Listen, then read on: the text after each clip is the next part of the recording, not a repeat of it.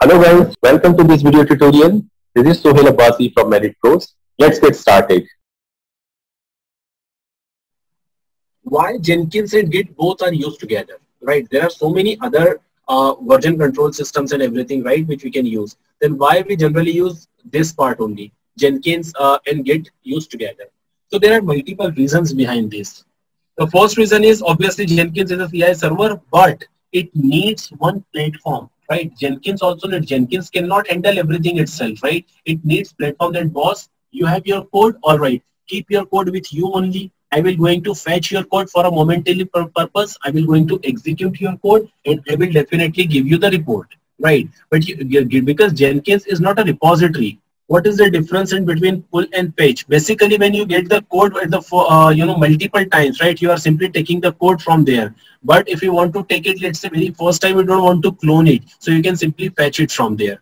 But in our real life, we don't use fetch much, right? We use pull and we use clone. So these are the standard process that we generally follow. Now, Jenkins is not a repository. Remember, guys, your version control system is Git. And we keep our code all the times in Git, not in the Jenkins. Jenkins takes your code from the Git repository, deploy, build, and test your code, and give you the feedback.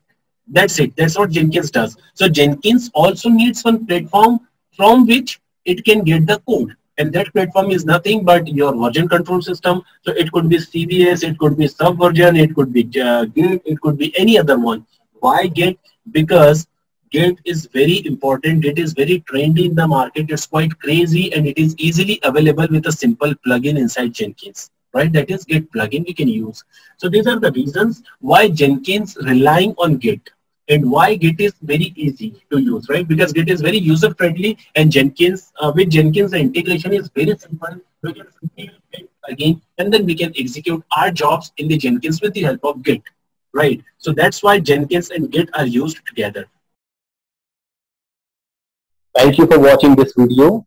Hope the covered topics will help you in your career development and growth. See you in our next video.